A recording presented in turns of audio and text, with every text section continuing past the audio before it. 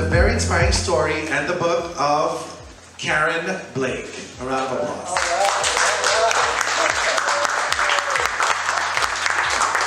Good afternoon, everyone. It's been a long journey to be here, and I'm grateful that I'm here for so many reasons. There's so many people I have to thank. Starting with my loving husband, my two amazing children who are the inspiration for this book because I needed therapy. I was going nuts.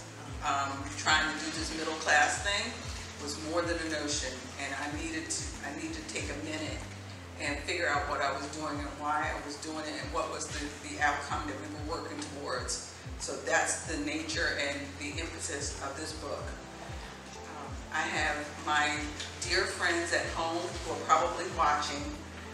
Anita Reason, who is my stylist.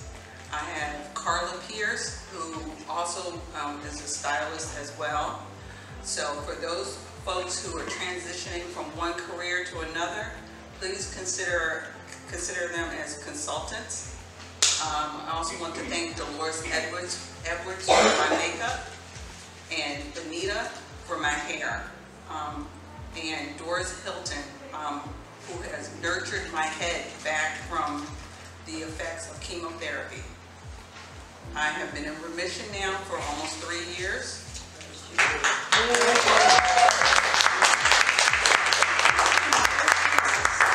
So I say all that so you understand what I'm saying when I say it. I have been blessed with the gift of a loving husband and 2 amazing sons. Starting around age 4, Stephen started what would become a quarterly habit of registering our children for one sports activity after another.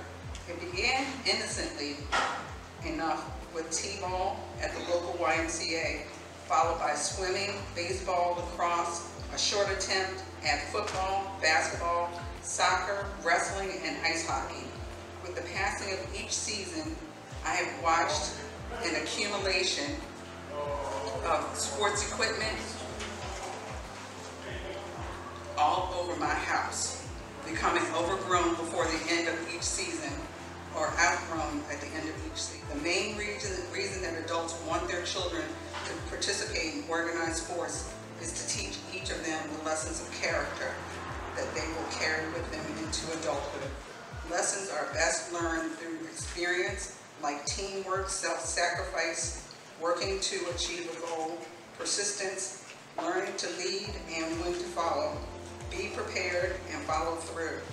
Recently, in my sleep-deprived haze, I have begun to equate and translate some of these skills and lessons that many volunteer coaches have shared with my children and how they have applied to everyday life. This will go so fast. It's not even good bathroom reading. Just letting you know. 10,000 words?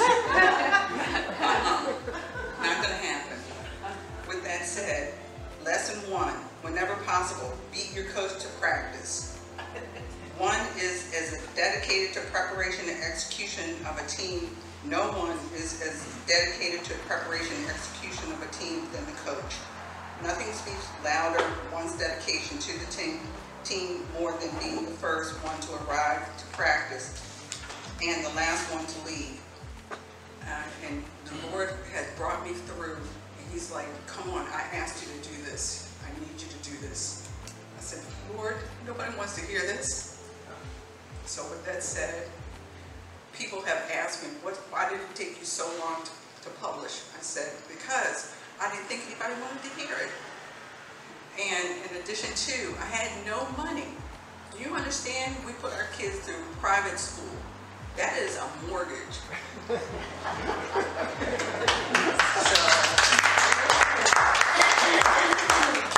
can you have everything? Yes, you can, but maybe not all at the same time. Sometimes you have to wait for your season. And that's okay. The Lord willing, He'll find a way to get you through to your season. About getting his Eagle Scout, and that's another thing I didn't put into the book, but we also did scouting as well.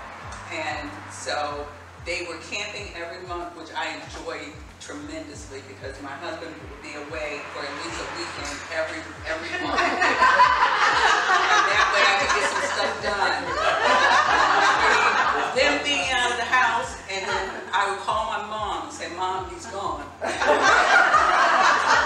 She would say, Karen, what project are you working on? I said, Mom, I'm taking up the rugs. And he would come back and the house would be completely different. And when he stopped doing scouts, I almost cried. I was like, I need this time. You don't understand what this does for me. I need a minute. I can't get anything done when you guys are home because every time you touch something, I have to pick up the trash.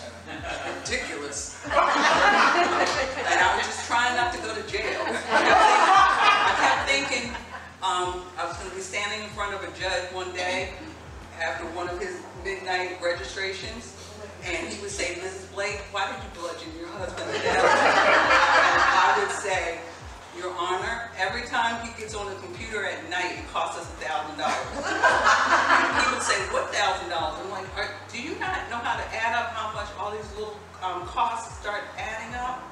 Registration, uniform, gas in the car, feeding them on the road. I have a very strong right arm because I can hand anything back. It is not a small thing to do. That's why I needed a minute to figure out what are we doing, why are we doing, do we know what the end result will be? Is there a guarantee to all of this? And Stephen's grandmother asked me, she said, Karen, the next time you have a kid, have a girl. I was like, I don't think that's going to help, Mama. And am I the only person that passed 10th grade biology? I'm like, it's not up to me. It's up to him. Tell him to shake it up. Any other questions? So do you have any other questions for Karen? Does the coach ever say something to you? Like, you better stop? No, I have my husband, and half the time he was the coach. Oh,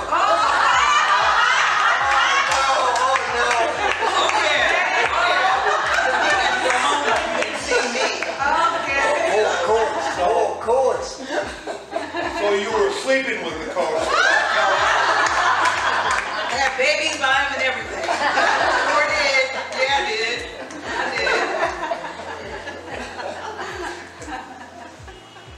Ladies and gentlemen, Karen Blake. What an appreciation. I think she deserves a louder applause, everyone.